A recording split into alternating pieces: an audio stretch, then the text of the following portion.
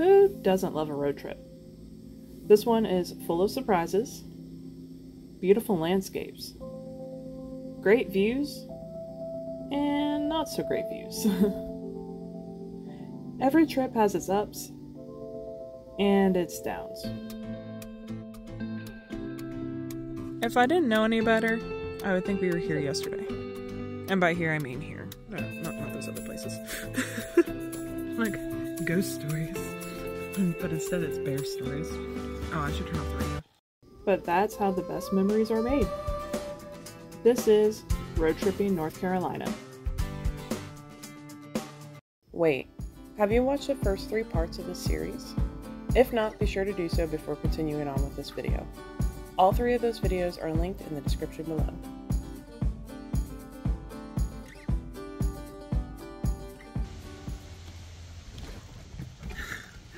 Alright, let's pick up where we left off. We are now leaving Smokemont Campground, and we are headed to our next destination, which is actually kind of multiple. I actually had a bunch of hikes that I wanted to do today. I had them planned, but with how things went yesterday, aka the Water Rock Knob Wrecked Plane hike, if you haven't seen that video yet, it'll be linked in the description. You'll have to check it out because this is a whole series. But anyways, yeah, that really wore us out. That was day 1. So we decided to kind of just relax and recuperate today and take it a little more chill. No hikes for us. I mean, we did hike to see sunrise, and that was a hike. So we are now going to stop at like all the roadside attractions basically on the Blue Ridge Parkway that don't require a whole lot of hiking because we just don't have the energy for that today. And these roadside attractions I'm referring to are all showcased in the first video of this series. We travel about 1/4 of the Blue Ridge Parkway and make some scenic stops along the way until we reach tonight's camping destination. So if you haven't seen the first video and want to see all the cool places to stop along this end of the parkway, be sure to check out part 1, linked below.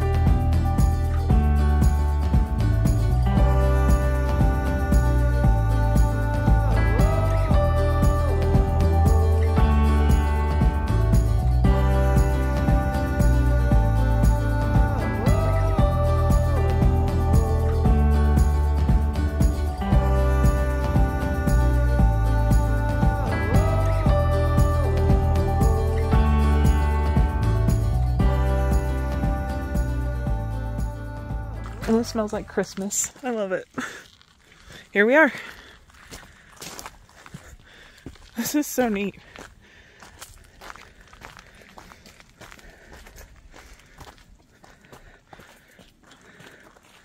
Oh, this is nice. Dude, I was just falling. Yeah, you are. What is this thing? I think I could hang my hammock up back here. From here, this tree to this tree, I can hang my hammock up. I love this.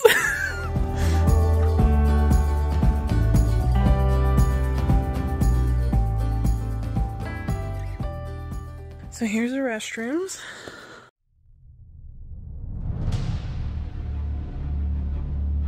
We quickly realized our newest found fear could become reality.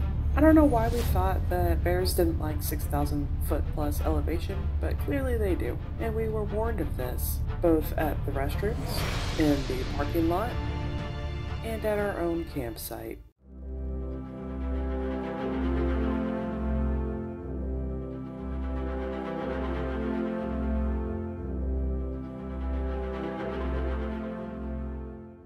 This is like the fairy wonderland kind of forest like here, and I get to sleep in the middle of it.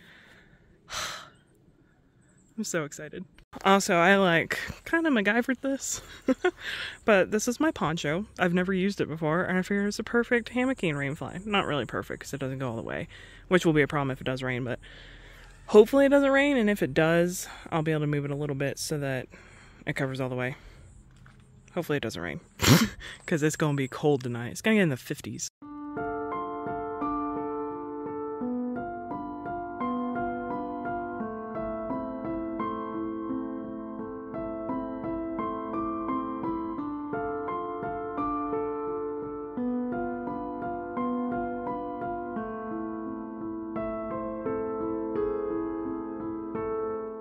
We were literally 2 seconds into this hike. Look, hiking trailhead. Our view. Yeah, we've already seen a bear. Hopefully we don't see any more on this hike. Yeah, this is so cool. It's so pretty.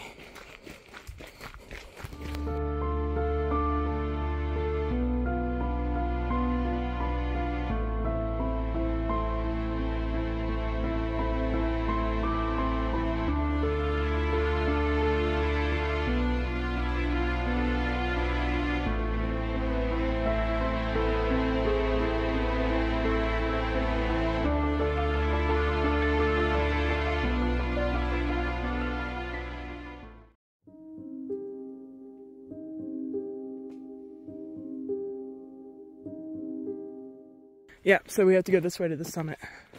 So yeah, we're already done. That was easy. I don't know where the observation tower was though. Unless it was talking about this.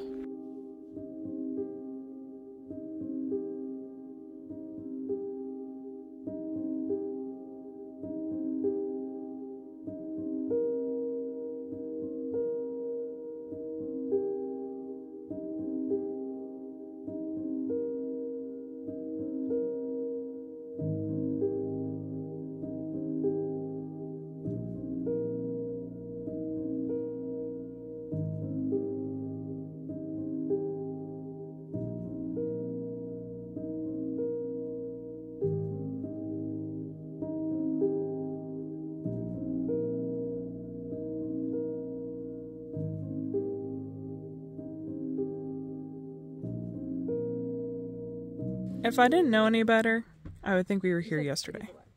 And by here, I mean here. Not those other places.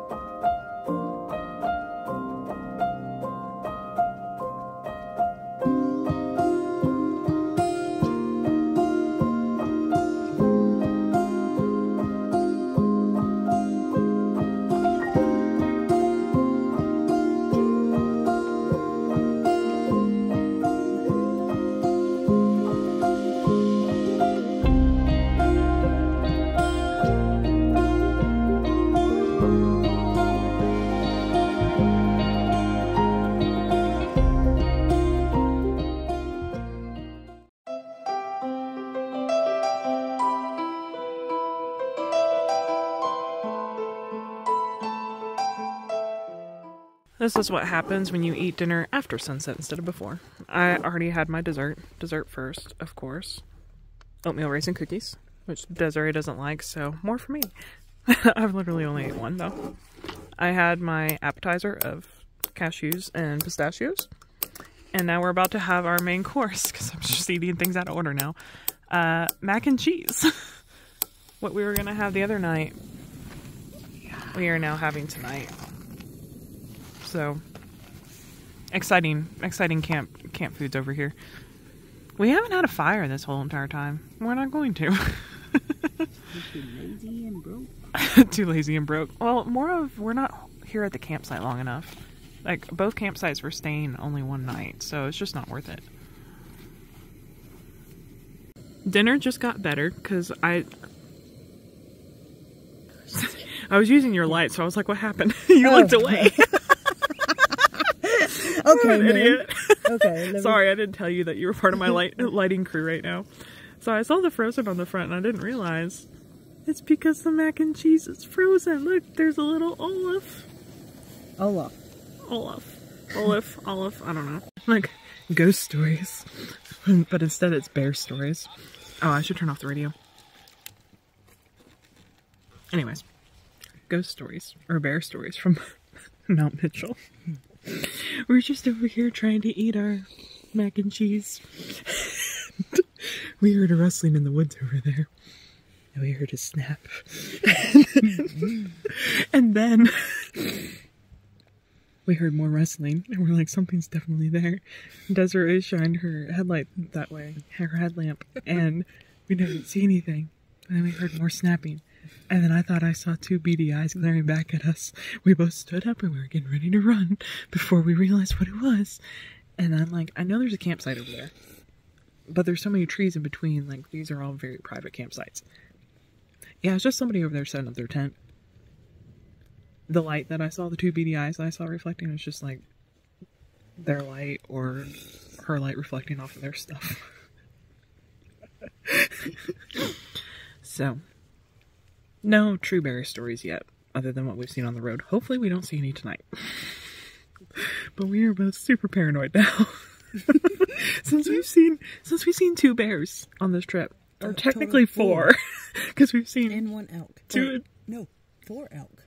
Or was one of those the same elk? Nah, I'll say 4. So yeah, we've seen one bear last night. We saw one bear when we were really close to the entrance to the park here with 2 cubs. So, and there's bears up here. We're a bit paranoid because it's awfully quiet up here. Unlike Smokemont, it was nice being by the creek because it drowns out all the noise. Whereas up here, it is silent. See? You can hear her slurping.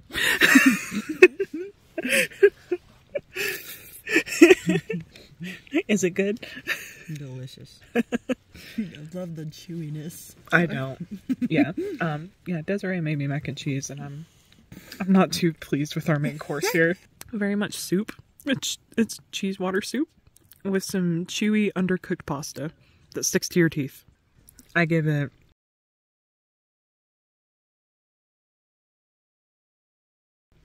3 stars out of 5. That's being generous. Just because Desiree made it. And bought it. So, I mean, maybe I should give her 5 stars.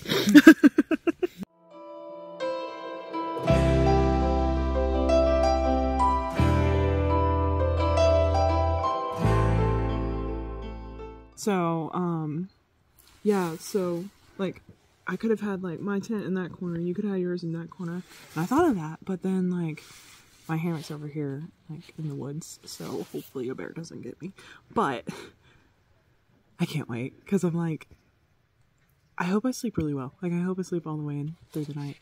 I hope I don't get too cold, though, like, You gotta tap it a little more. if it, directing me now?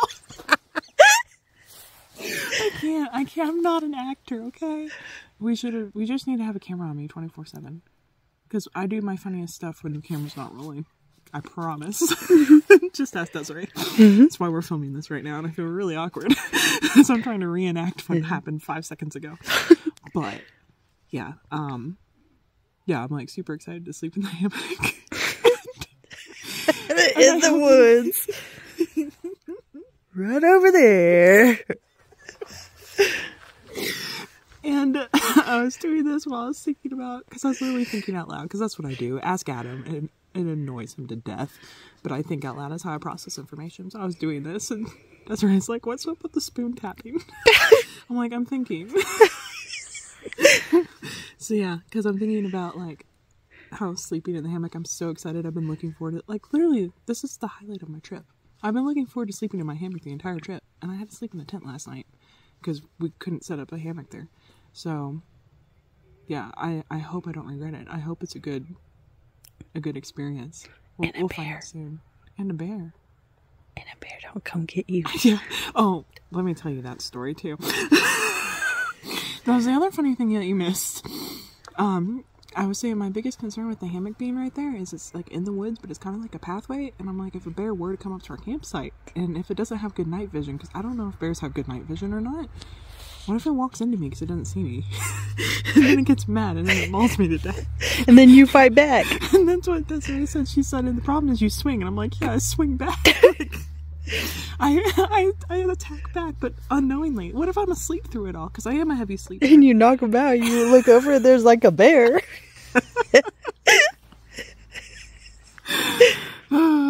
Yes, fun times. Here's chronicles of us being sleep deprived and and eating chewy mac and cheese. And we're paranoid of bears now, more than ever.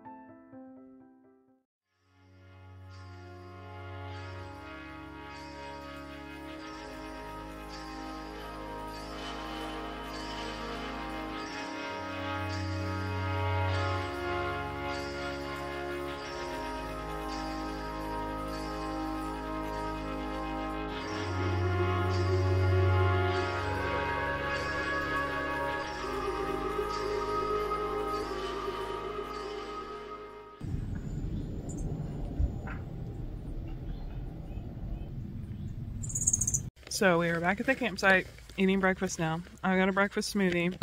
And Desiree is eating chicken Alfredo. Who does that? Who eats chicken Alfredo for breakfast? Comment down below if you think she's weird or not. I'll probably get a bunch of comments saying like, oh, that's great. Like, I do that all the time. You're the weird one, Amanda, for only liking breakfast food for breakfast. You hear the bear? That's the bear we heard last night. It's those people taking down their tents that they set up last night. No bear. Just people.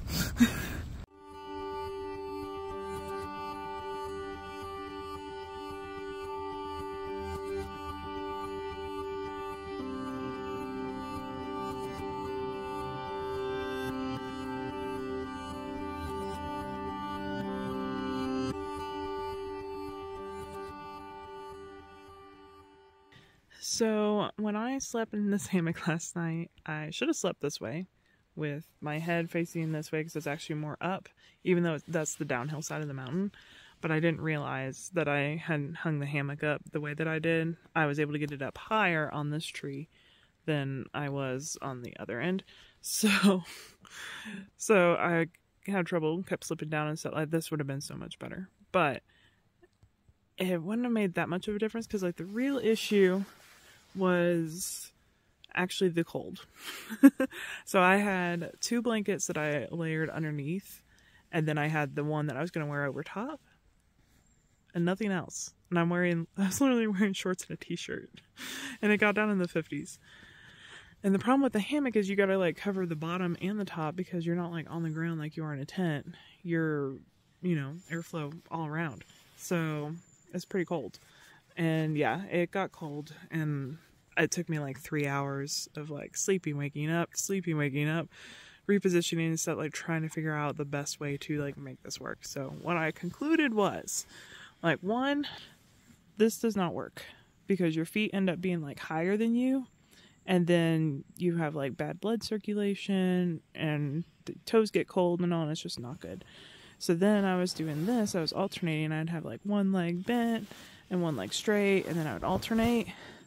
And then for a little while, I had both legs like this together, but then this is all open space under here, and that got cold really quick. So then I concluded that I needed to ball myself up, but the best way to do that is to lay on my side, which I'm a side sleeper anyways, but I didn't know if I could sleep on my side in the hammock, but it turns out you kind of can. It's actually quite comfortable, and then that way you can stay balled up. And this is how I slept last night. I slept for like more than I did the night before. Once I figured out to sleep on my side and have everything like covered perfectly well, or as best as I could. I was still cold, like I still needed more cover over top, and I just didn't have that, and I just had to live with it.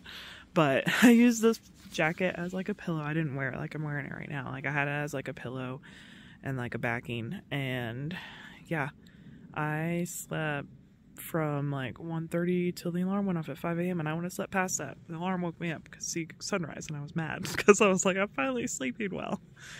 But sleeping in the hammock versus the tent, that was my real question. And I don't think it's fair enough for me to judge that just yet, because it's like 2 different campsites and 2 different situations, where it's like at the campsite where we were at before, it was a lot lower elevation, it was a lot warmer. So I got cold, but the blanket that I'm using now was just perfect for warming me up. Now, in the hammock, that is not enough up here on the highest peak east of the Mississippi. So, yeah. In retrospect, I was like, the sleeping bag might have been good, but it might have been too much because my sleeping bag is for like cold weather. It wasn't quite cold enough. I think I just needed like another blanket to put on top, and I probably would have been perfectly fine. The other issue was that the blankets I had layered at the bottom, once I got in, they just slid and went all over the place, and I could not get them situated because like once you're in the hammock, you can't like move stuff underneath you very easily. So yeah, it was a pain. It was frustrating. I also had a hammock pillow that was just too inflated, or it's just like it hooks to the top, like it hooks up there and then it comes down to here, and I think it didn't come down far enough, or it was overinflated, and it was like hurting my neck and stuff, so I didn't use that. I ended up rolling it up and tucking it up while it was still inflated so that I could sleep, and I used this as a pillow more so because I almost don't need a pillow in a hammock, honestly. I thought I might, but I don't think I really do. Just like something very small, like a rolled up jacket or a rolled up blanket or something. So yeah, hammock camping, I 100% want to try it again, but last night was a little bit miserable. It wasn't as good as I had hoped. But it's still like, I mean, I did end up sleeping. I slept better last night than I did the night before. I can't say that much. So, that's pretty good, considering I wasn't, like, super tired when I went to bed either. So, yeah. I mean, you can't beat this view. Like, this view is just so beautiful. Like,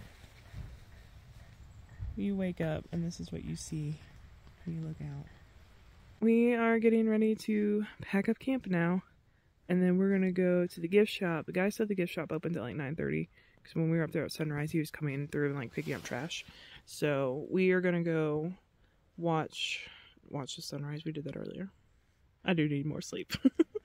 We are gonna go to the gift shop and then head on out to our next destination. I just love this place so much, I don't want to leave.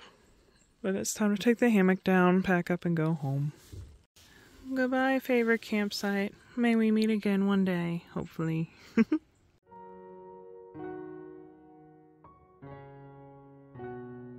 And this building houses both the Balsam gift shop, which has some really cool souvenirs and really good prices. Also, taxes included in the total price, which makes paying with cash way easier. But that aside, the museum is to the left, and it actually has a lot of cool things in it for how small it is. There's interactive displays, there's like 3D models, there's audio recordings, there's stuffed animals, as in taxidermized animals. And there's even the original headstone for Elijah Mitchell, which is who the mountain is named after. And that concludes this week's video. If you enjoyed it, please give it a thumbs up, subscribe, and tune in next week for the final part 5 of this adventure.